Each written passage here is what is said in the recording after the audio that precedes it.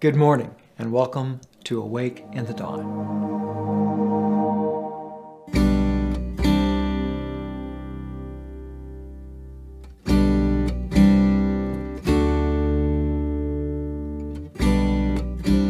August 7th, running to win.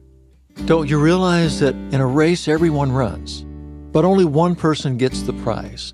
So run to win. All athletes are disciplined by their training. They do it to win a prize that will fade away, but we do it for an eternal prize. So I run with purpose in every step. I'm not just shadowboxing. 1 Corinthians chapter 9, verses 24 through 26.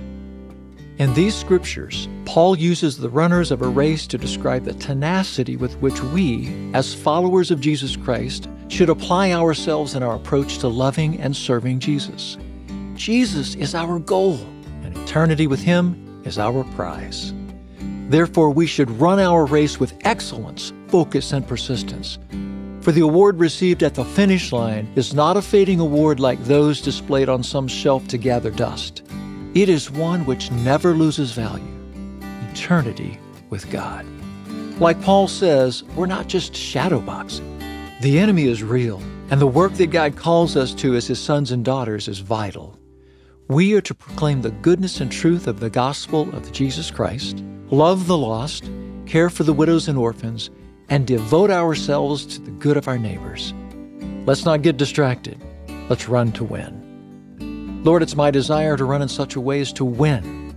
Guide and strengthen me by your Holy Spirit, and cause my eyes to be fixed on you as my prize. Amen. May your kingdom come soon. May your will be done on earth as it is in heaven. I